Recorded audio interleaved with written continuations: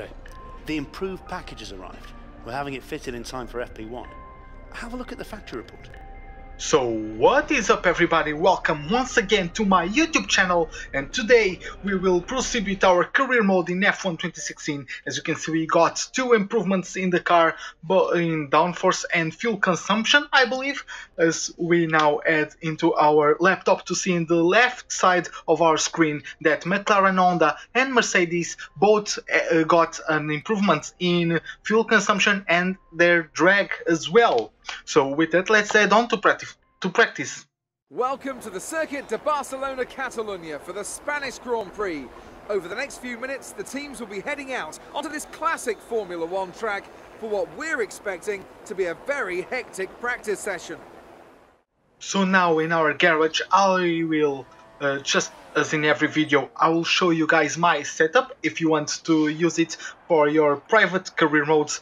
And right now, as we get out of this tablet and go into our practice programs menu, you can see we got perfect in 2 out of 3 practice programs. Eventually we get purple in qualifying simulation in practice 2, which unfortunately I didn't record. I also got that last team objective, and as you can see from the weather reports, we might have P3 and also qualifying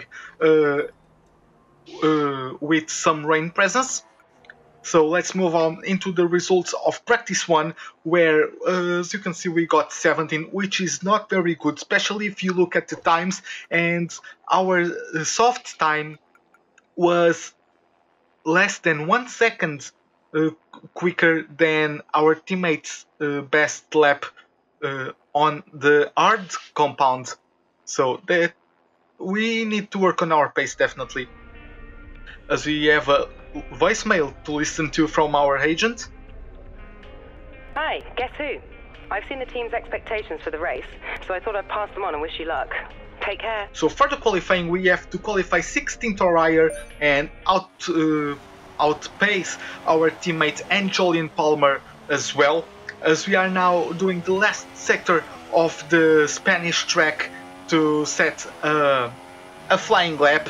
We managed to improve, but not enough to improve our position, so we qualify 18th for the Spanish Grand Prix, which I'm not too happy about, and I'm even more not happy, if that makes sense, with our teammate Pascal Wehrlein qualifying P12. Fortunately, Esteban Gutierrez will qualify from last position with 2 illegal blocking penalties. So we will move into P13. But our teammate proceeds to Q2, which is very good for the team, but not very good for us.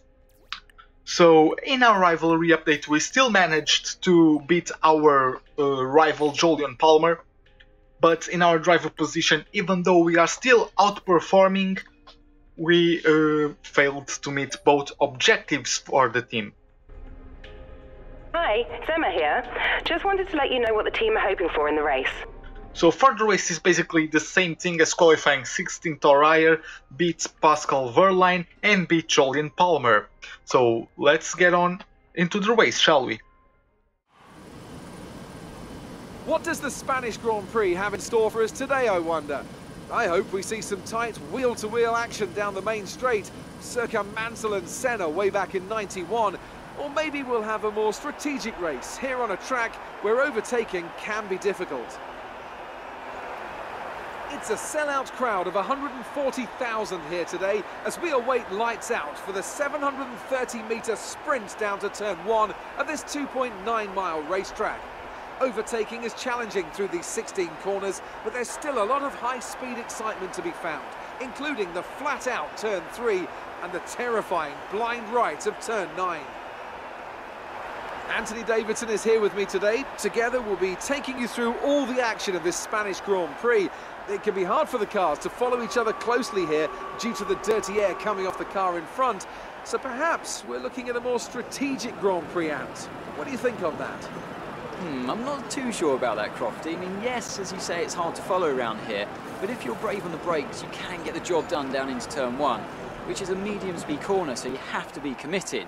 And looking down at this grid today, I think we're going to see one or two drivers making a move from a long way back, maybe try to force their opponent into a mistake. I don't think this is a race that's going to be purely decided in the pit stops. Keep your eyes open on the run to turn 1 and keep it clean. We want to come out in one piece. Good luck. So before the off, let's remind ourselves of yesterday's qualifying session with a look at the starting grid. Max Verstappen put in a fantastic lap yesterday, and he starts from pole position, with Sebastian Vettel starting alongside. Looking down the rest of the grid, we have Rosberg, Ricciardo, Lewis Hamilton, and Raikkonen, Bottas, Perez, Massa, and Roman Grosjean, Alonso, Button, Daniel Kvyat, and Wehrlein, Hülkenberg, and Manor, Kevin Magnussen, and Carlos Sainz, Ericsson, and Palmer, Felipe Nasser, and Esteban Gutierrez completes the grid.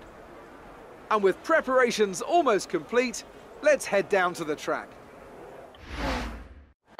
So, showing you guys my strategy plan for this race, I will underfuel the car as much as possible, as well as go for a soft medium strategy. So yeah, not much we can do with our pace, as we have 1, 2, 3, 4, 5 red lights, and they go out, and we are racing in the Spanish Grand Prix, and we have a pretty wild back end which we managed to control as we follow our teammate who had a great start as well through Button and Kvyat, I believe. He picks the left side of Grosjean, I pick the right side to a diving move through the first corner. Massa a bit too slow for our liking as we hit the back of him. Fortunately no front wings damaged, but we still lose the position to Alonso, who is also very slow coming out of turn 3.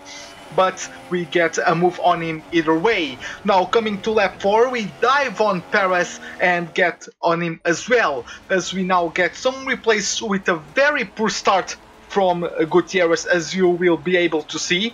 He nearly gets after the Sauber of Nasser, who gets an even poor start than him, and we now following the other Sauber of Ericsson as he gets overtaken by Palmer, but he gets a good start compared to Kevin Magnussen as we now break into turn 1 and Magnussen slams right into the back of his teammates. Fortunately no retirements from that incident, as we now see the onboard camera of our teammate as he gets a very poor start going right between the Toro Rosso and the McLaren, and he also almost gets a position on the ass of Roman Grosjean, but Button, defending his place from myself, made our teammates to go not as fast as he would hope down turn 1. So as we are now following the Finnish driver after a really short race, last time out in Russia, he gets a really poor position compared to all 5 cars in front of him, and as we see, he gets the move done on Rosberg, but Hamilton also gets second place from Vettel down into turn 1. As we are now following Massa, as you can see the progress of both Manors on the run down to turn 1. And he also gets a move on the inside of a Force India of Perez. Yeah, you can see through his helmet that it is the Mexican driver indeed, and he gets the move done. So pretty good start from the Brazilian as well. As we are now going through turn 7 and 8, this very technical chicane, and we go through turn 9. And apparently we get a better run than the Brazilian of the Williams as we go side by side through the run down into turn 10, and we outbreak him and get another place in the hairpin of turn 10, which gets us into 8th place. So fast forwarding to lap number 6, we the cars behind us now benefit from the DRS. Perez meanwhile got in front of Massa, and Perez hits the back of our car down into turn 1. Though in lap 7, as you can see, we are on board with the Brazilian of the Williams, Felipe Massa, and is going to do a beautiful move right around the outside of Sergio Perez, who for some reason got very defensively with his trajectory, but manages to concede the position to the Brazilian. So right at the end of that lap, we get a really poor run on this straight due to our back-end loss through the last corner, but we still managed to slipstream his car and dive down the inside to get our position right back. Fast forwarding to lap 10, we are now on board with the ass of Roman Grosjean, and as we witnesses the scrap between me and Massa, and as we go under braking into turn 1, you can see very beautiful clean racing, very close quarters, but very clean racing from the Brazilian and myself, as I managed to hold on to my position. And as we come to lap 12, we have a safety car, so no retirement message. So let's see what happened. So apparently it was Ricciardo after a win last time out in Russia. As he goes through the final corner, he goes very slowly and he has a puncture actually on his front right, as you can see, going through the curbs on the last corner of that chicane and through the last corner right after the pit entrance, which is really unfortunate for the Australian. But nevertheless, we took this opportunity to go right into the pits for a set of brand new medium tire compounds. As you can see, we still managed to get in front of Perez, who came into the pits right behind of us, so no positions lost there. Moving to the next lap, we caught up with some people that pitted, so we are now catching up with Ericsson and Ricciardo, who just came out of the pits. But as you can see, midway through that lap, Ricciardo has a very big gap to us, which this needs a patch. Come on, Codis. Ericsson is not running at the same pace as Ricciardo for some reason under the safety car. As in the next lap, I reckon that everybody who had to make their pit stops already did them. So I'm just giving you a rundown through the grids, if I can say that. So Jolyon Palmer and Marcus Ericsson are both in the top 10.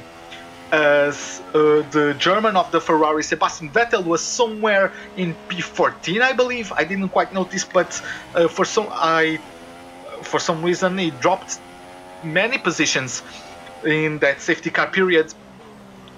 As we are now fortunately that the cars bunch up all together when the safety car is coming in, so because otherwise we wouldn't have catch up to the safety car queue.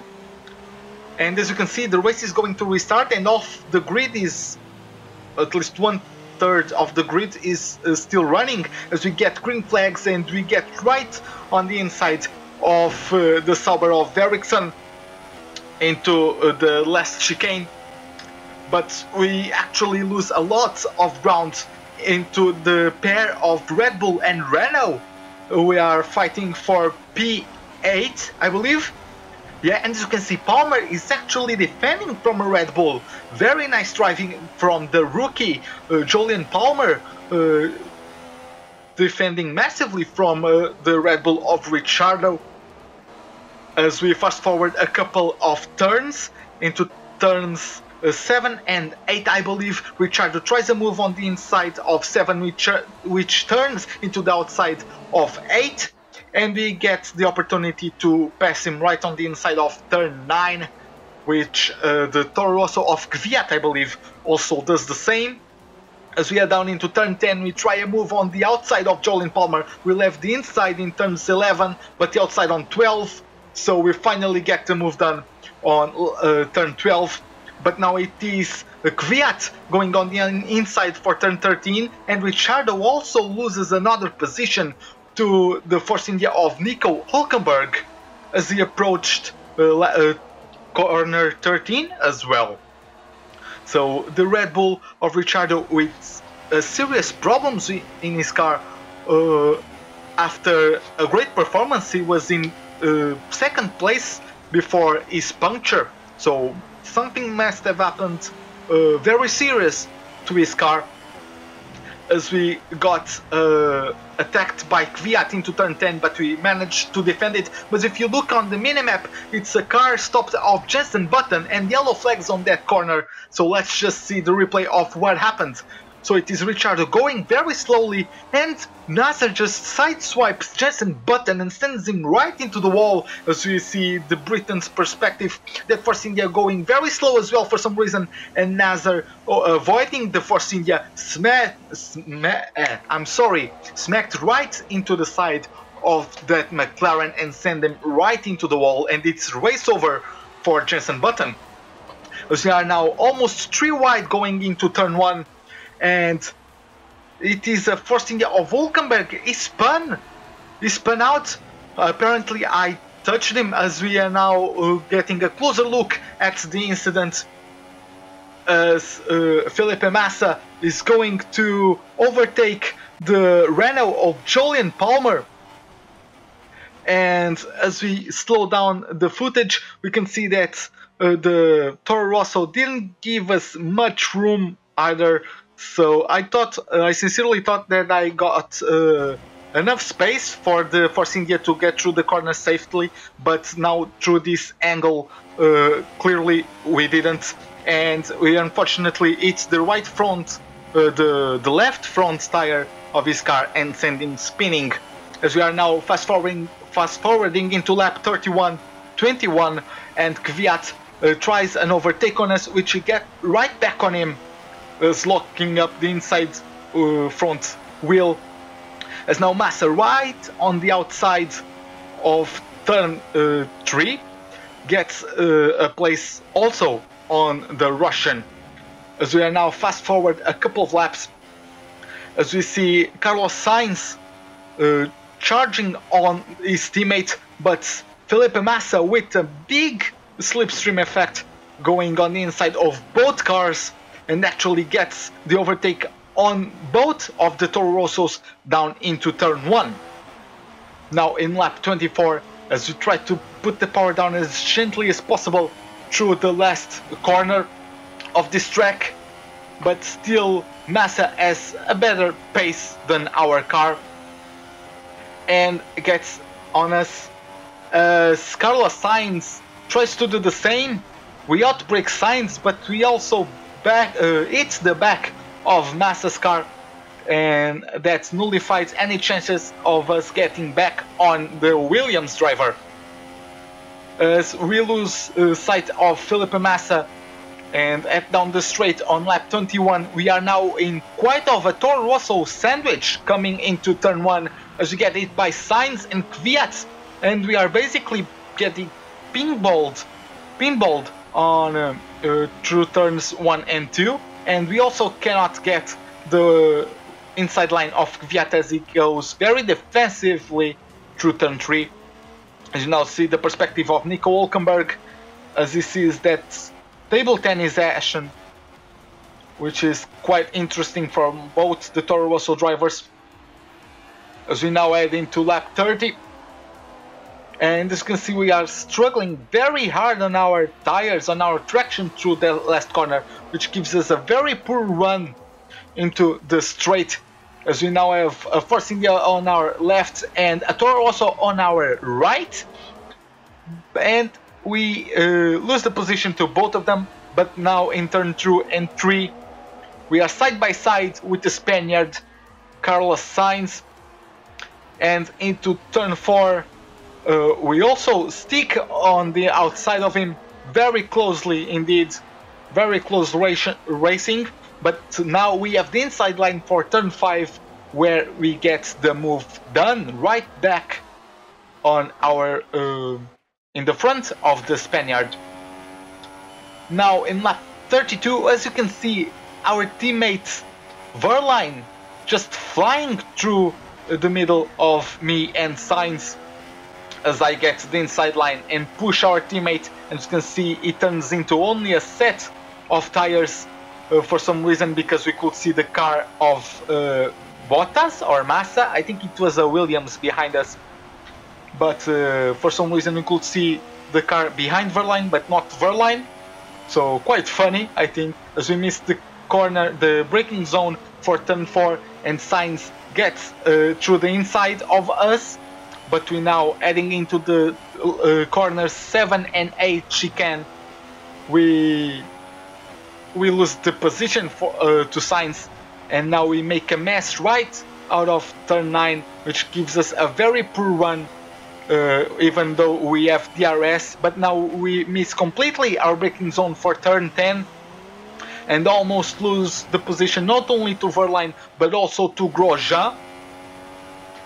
But we get right back on him as he gets right back on us in lap 34, and we actually don't have the space to try to dive right on the outside of him. And as we are trying to push very hard to get back on him, we dip a tire onto Marble Land, probably Marble City, on that point of the race, and we lose the back end and we go straight into the wall.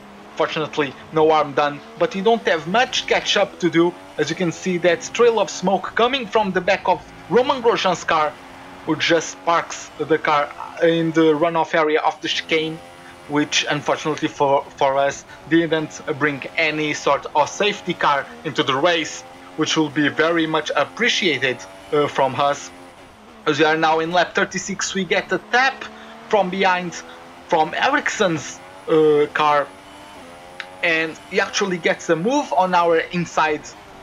A very dirty move, if I can say so, but it worked, and he probably didn't get any penalty for it. But still, we have to take it. And as we can see, we pretty much ruined this set of medium tires. So at the end of lap 39, we dive into the pits for a brand new set of medium tires.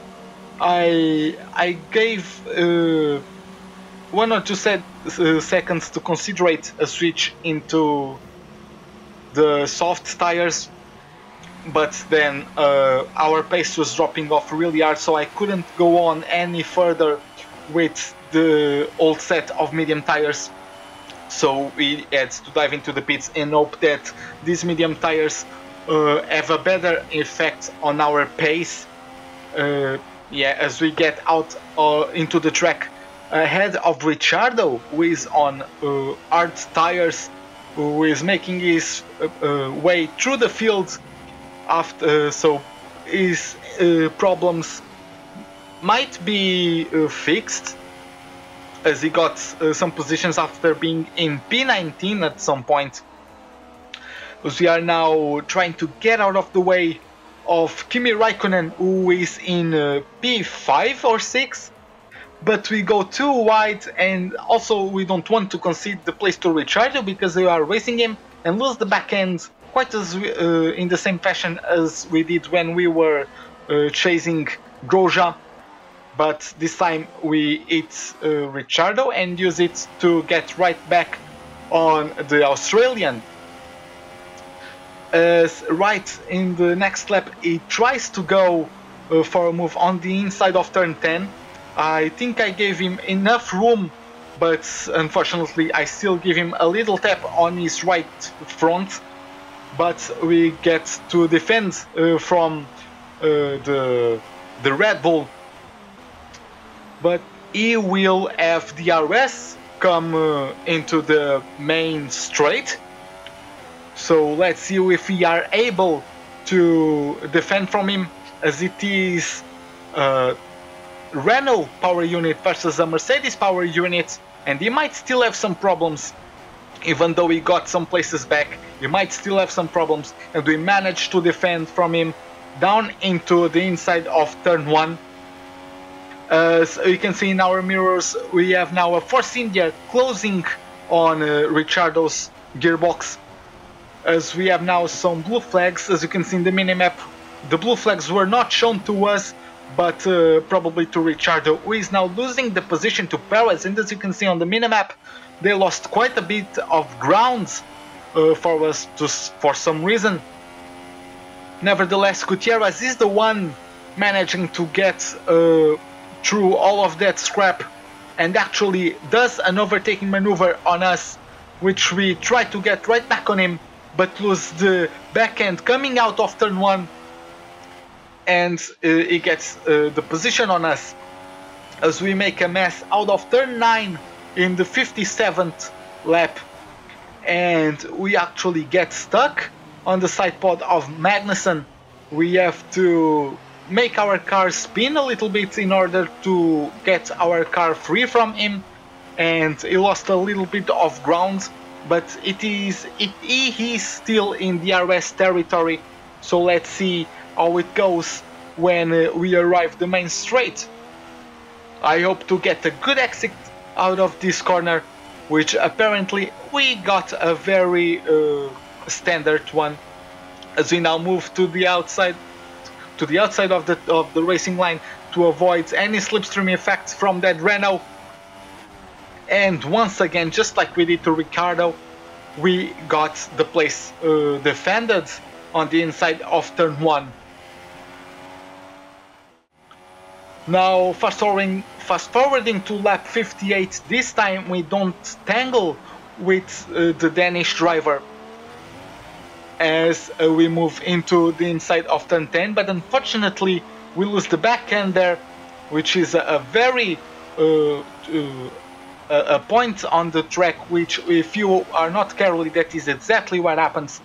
Though in the last chicane we actually get our nose on Magnussen just enough for him to compromise the run into the last corner, and we not only make the move on him, we also get DRS, which proves crucial, even though in lap 60 we have to get out of the way of Hamilton's car, and as I am expecting him to be much faster through that corner, but he wasn't, so he hits our side pod and we lose the position to Kevin Magnussen, as we were so mad that we just slammed into the inside of him to get our position back, essentially.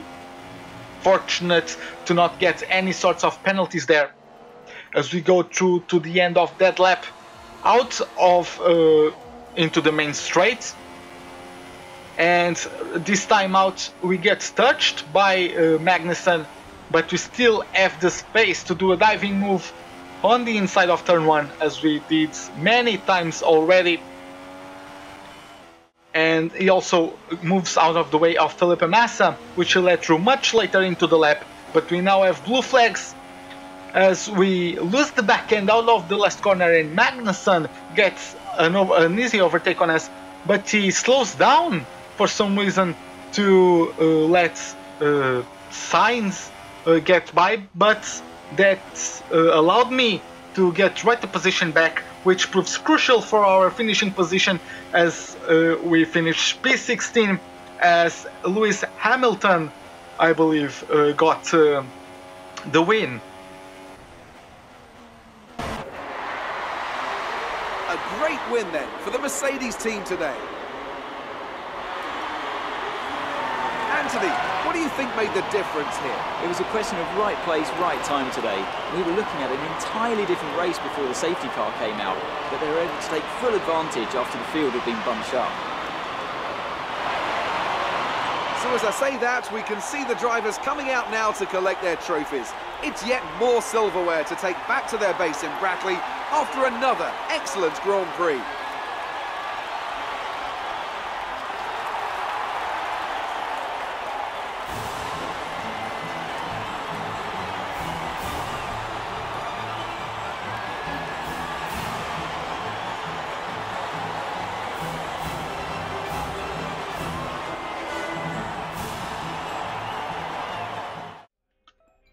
So yeah, just want to say that I feel like I got the most out of the car in that race.